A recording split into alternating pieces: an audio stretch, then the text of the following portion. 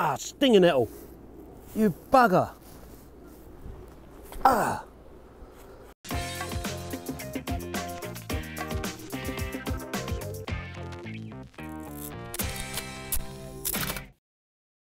Hi guys, and welcome back to my channel. I hope you're all safe and well at the moment. I want to make a video on the Kodak Vest Pocket camera. This one here that was kindly sent to me by a friend of mine called Jason. And this particular model, I believe, is 1915. These cameras were introduced around about 1912. Now, this is all stuff that I've read online. I know nothing about these cameras whatsoever. So I'm just reading the stuff and spilling it out to you guys from what I've read. Whether it's right, whether it's wrong, go off and do your own research, but this is the stuff that I found online. So these cameras were introduced around about 1912, and this particular model was the second model. It's a folding camera, and this was introduced around about 1915. Now, they were called the soldier vest pocket camera because in World War I, the soldiers would go off on the front lines and they would take these cameras with them, stick them in their vest pockets, and when they're down in the trenches with their pals, they'd pull it out and say, hey guys, let's get a picture for the record, and they'd take a picture. What they did with it from there, I don't know, possibly take the rolls of film back home and afterwards and develop. But unfortunately, some of them, I read that the images were getting leaked into the press. Now, the governments didn't like this because it was showing what was going on inside the trenches. And also, I think for the loved ones back home, it wasn't too great because loved ones back home were seeing graphic details of war. So the governments turned around and said, right, we're banning all the cameras, no more cameras on the front line. And that's what they did. So whether or not soldiers actually sneaked some of these onto the front line after that, I don't know. But if you go online and search World War I trench photographs, the chances are a lot of those images were taken on something nice and small like this. So this particular model is the autographic model, and they say it's the autographic model because there's a small stylus here. It's quite tricky to get out. There it comes. God, come out, you. There it is. There's a small stylus, and you open up that little window when you're taking your photographs, and you inscribe your details on, expose it to the light, which it's already doing, close it, stick the stylus back in, carry on. That way you've got a record on the actual negatives of what the photograph was or the date or whatever. It's got two shutter speeds, a 25th of a second and a 50th of a second, and it's also got a bulb mode. We all know what that is, and it's got a time function mode as well. Now, the time function mode is pretty cool because it's like having a cable release. Once it's in time, I can't see it. To put my bins on, I'll tell you what, my eyes are getting terrible. Right, there you go, time mode. And once you click the shutter, it stays down until you release it. Pretty cool for some long exposures. So yeah, it's got those functions on the shutter. The apertures go from, I believe it's f32, which it says on here. There's no numbers on here at all. It just says cloud, marine, distant view, average view, near view, and portrait. And it's got this funky little tiny viewfinder here. This one's quite clean, but it is difficult to look through. So you can have it in portrait mode, or you can flip it round, flip the little viewfinder around there to landscape view as well. Now, I've got a roll of film that I got from Nik Trick photography in Folkestone. It's called a Rera Pan 400. So this is the film that I'm going to be loading into this camera. I've never used this camera before. That's the only film I've got. So this is going to be a journey for me and for you guys as well, if you're interested in this, of loading the camera, shooting it as well. You load the camera by somehow putting it on the feed up spool and then sliding the whole film into there. You can't take the back of the camera off. It's got to slip into this groove, the whole film. It's a 127 film as well. I've never shot a 127 film, but I know I can develop it and sort of print it. So that's a little bit about this camera. Let's load a roll of film into it, then we'll go out and shoot it and see what we can get. So this is going to be a giggle. I've not got a clue. Well, I have got a clue, but I've never done this before.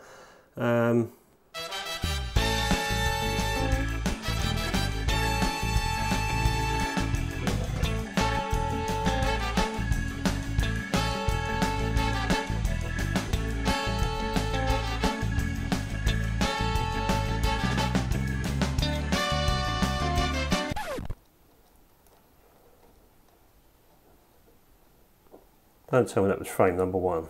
Oh, it bloody well was. Oh, it's 2, so I've just gone past 1. Oh, I missed a frame. I'm going to go in the darkroom and pull that frame back. I don't want to miss a frame.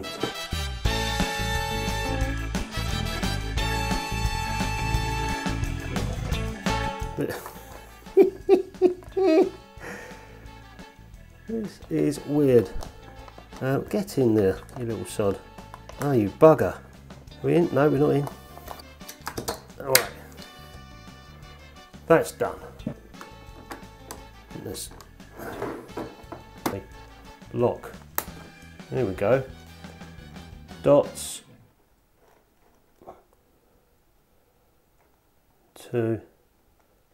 It's 3 dots, and then you line up to number 1. I'm not sure if I'll put this upside down or what. Can't be. I don't know. Let's go and shoot it.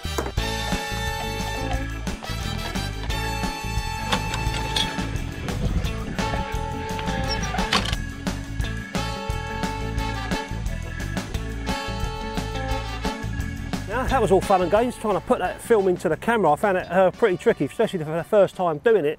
Trying to roll it onto that feed up spool and then trying to get it into that slit.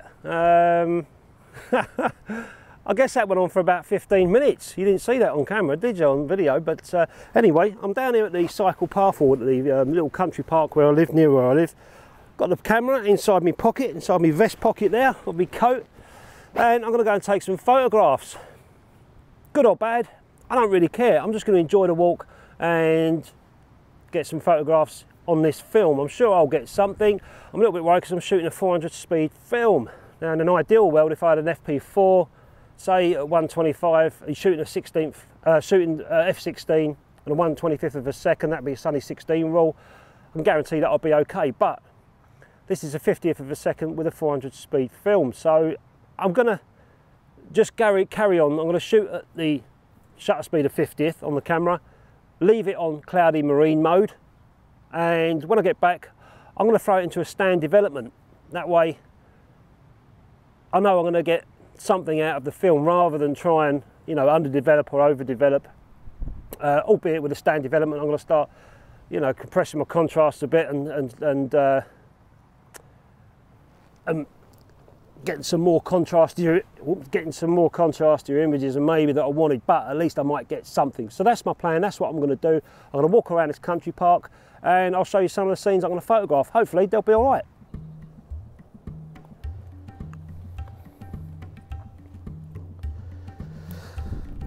Now, like I showed you at the start, I've got a small viewfinder there, but I can't see nothing through it. It's I could just make out a slight picture.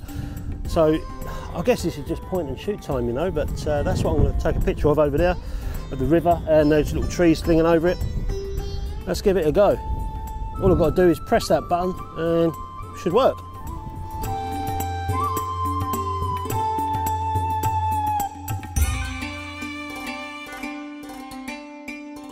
I've just advanced to frame number 3, and I'm going to open this window here, or this door. Now that is letting light fly.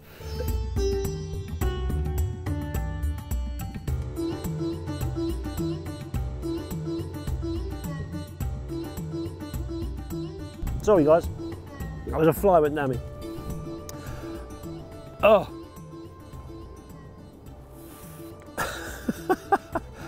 So I've got a stylus and this little tiny door's open now. That's the backing paper there. I can write on that what I'm doing. So let's try it out and see what it looks like in the development. I'm just going to scribble on there, S-flab, S-F-L-A-B.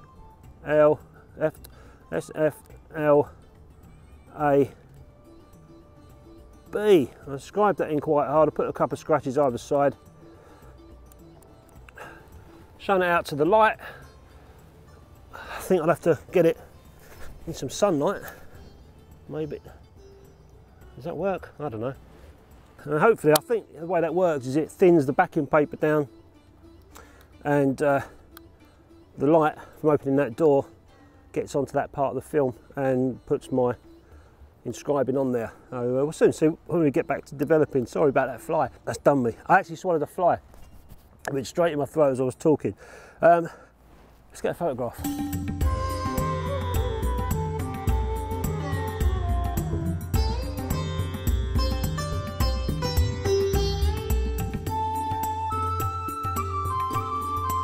Excuse me guys, do you mind if I take a photograph of you? I'm shooting this old war camera. That was a couple of nice lads just out taking some photographs of wildlife and stuff, and I thought it'd be nice to get a couple of people on the film as opposed to all the water and stuff that I've been shooting. So there's one more place I want to go. I'm on frame number 8. I've already done how many I've got left.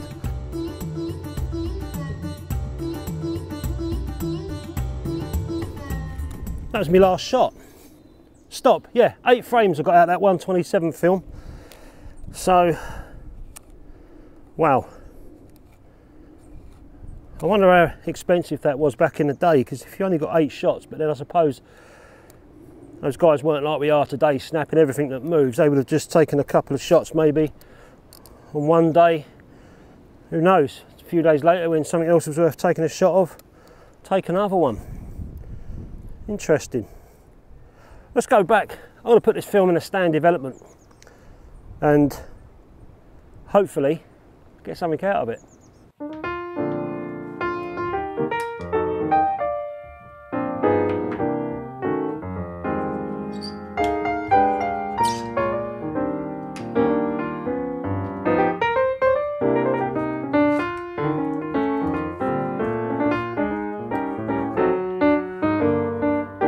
So I'm just going to go and load this film into the tank. Now this is a normal spiral that I use for my developing. That's 35mm. I put it up. That's medium format. In between I've got my 127 size. So this spiral does 35mm, 127 and 120. So let's go and put this in the tank and do stand development. Hopefully we've got some pictures.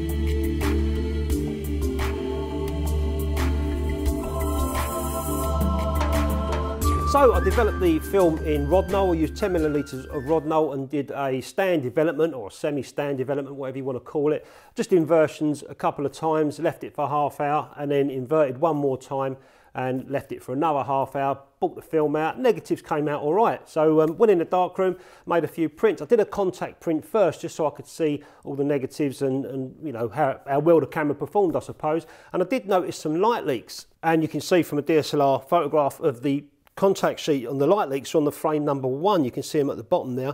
And on the next frame, where I opened the back to inscribe S-flab on the back of the backing paper, you can just see where the light has burned through the backing paper very, very slightly, but there's no image on there at all of me scratching the film. So I probably got that wrong. Maybe someone could let us know in the comments how that was done, because I thought that if I scratched deep enough, it would make the backing paper thinner where I've inscribed and burn it into the film. I don't know. I've never used this camera before, so it is what it is. Let's have a look at the other photographs I took. So that was my first print. This is all point and shoot. I wasn't really looking through the viewfinder because I couldn't see much, but that was my first one there. I quite like that. Then I saw those two guys. I thought I've got to make a print of one of those. Now this one was, I had to use a contrast 5 filter on this because their faces were going quite dark on the enlarger under different grades. So I just ended up doing a contrast 5 filter and it came out all right. I've managed to keep the detail in their faces, keep their faces looking white, if you like. And yeah, I quite like that print as well. It was quite nice to see two guys out together at this time, taking photographs and, you know, just enjoying themselves. And that one there I printed as well, quite like that, reflections of the branches on the river.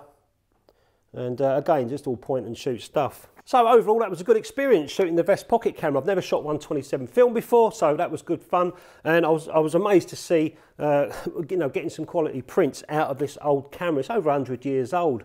And for anyone interested, there is a lens. There's a bit of glass which sits behind the aperture and behind the leaf shutter there. So there is a lens. You can see it if you take the back of this off. This little bit here spins off, you can see the lens underneath. But yeah, all good fun. Anyway guys, I hope you liked the video. Please don't forget to subscribe to my channel, give this video a big thumbs up, share it with your mates and stuff like that. And don't forget, if you want to support me on Patreon, you can.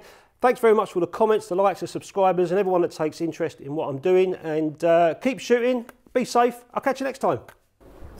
Just got done by stinging nettle. Right, let's get that one over there. Trying to